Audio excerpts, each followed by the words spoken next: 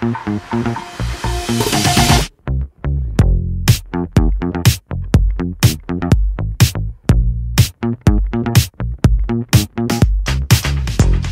day! Today I'm at Southern Yurts. I'm staying at the yurt behind me and I'm just gonna show you around, so let's go! Today I'm checking into Forest View Yurt. You'll arrive at a large field where you can park your car, and to the right, as soon as you come in, there's this small bridge that takes you down to a massive tree that has its own swing. There are also a couple of benches and a fire pit.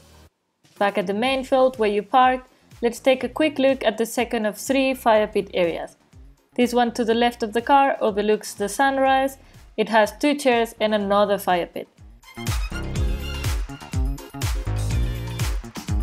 It is called the Forest View Yurt because it has incredible views of this field and forest behind it. Look at all those trees growing too. Let's head on to the main area where we have a hot tub to the left, the yurt, our kitchen lounge, and finally the bathroom. The hot tub is wood-fired and you'll need to get the fire going early as it heats the water at only 5 degrees per hour. I'd recommend you start the fire as soon as you check in to make sure that it's ready for sunset.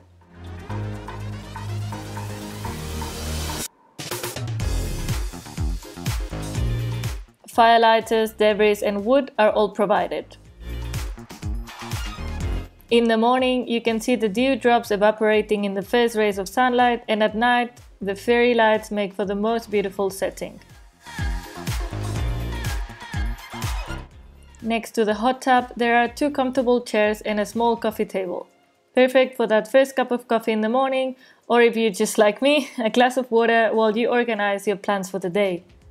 Right behind it, there's a beautiful wooden arch with some purple flowers which make it really special. The yurt has 2 windows, one on each side, both made of canvas. You can roll them up and down from the outside. The door to this massive yurt is so stunning, and when we head inside you will see just how much space there actually is. You can stand anywhere in the room without hitting your head, that's a big plus.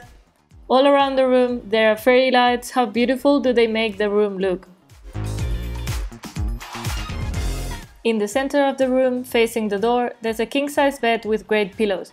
I prefer firm pillows and it is often a struggle finding them, so when a hotel or cabin has one of each, it is the best type of surprise. At the bottom of the bed, there's a wooden chest where you can store your belongings and cute dry flowers and the towels on top. They also provided hot water bottles, but even visiting in winter, we didn't use them as the duvets and blankets were very warm.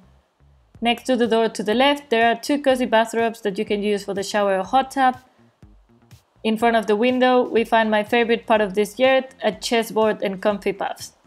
Chess is one of my favorite games, and I especially love to play in a cozy cabin setting.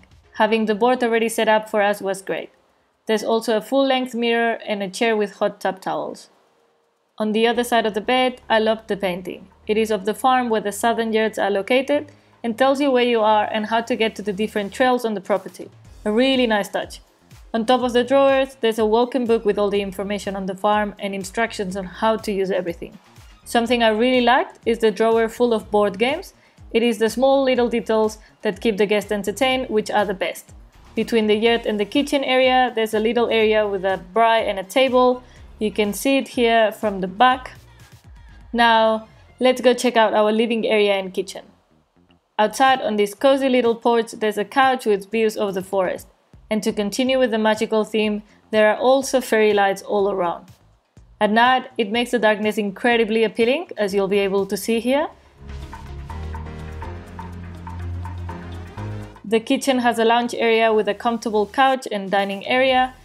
It has a fireplace, and most of the walls facing the forest are made of glass, giving you great 180-degree views.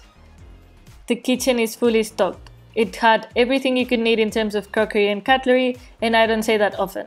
They provide salt, pepper, coffee, sugar and tea, and also some delicious olive oil that's produced on the farm, so you can try it. There's a double stove burner, an oven, kettle and a toaster, and these beautiful little tiles that make the kitchen stand out from the dark shelves. All cleaning supplies were eco-friendly with wooden brushes and towel racks. I was very happy to see how the eco-consciousness was spreading in the industry. There's a table for two with views of the forest and also a 20 meg Wi-Fi connection, which works great both from the yurt and the kitchen and is fast enough to easily have video calls and even upload YouTube videos. Digital nomads, I am looking at you. From the door next to the fireplace, we head out to the most original bathroom that I've seen. It is designed as a curve with a sink as soon as you enter, followed by the toilet and topped off with a shower. The farm has a lake for swimming or canoeing and many different walks varying in length. They're only starting the veggie garden, but you can see how big it is already. Southern Yurts has a further 2 campsites that can be booked separately or together from 2 to 6 packs. If you book together, the fence there at the back will be open. Both sides have smaller yurts, you cannot stand inside these ones, with the same style of kitchen and bathroom. For bigger groups, the campsite is a great place to spend some time with family and friends. It's right underneath the mountains, so you'll have great views of these instead of views of the forest, like at Forest View Yurt, and on one side, the smaller camp, there's a hot tub as well, although there is no Wi-Fi connection here, which sometimes is for the best. I hope you've enjoyed the yurt tour.